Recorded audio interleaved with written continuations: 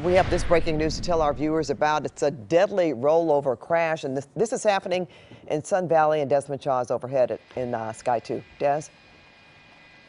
Pat, this is just horrific. On San Fernando Road where it meets Lancashire here, two-car crash.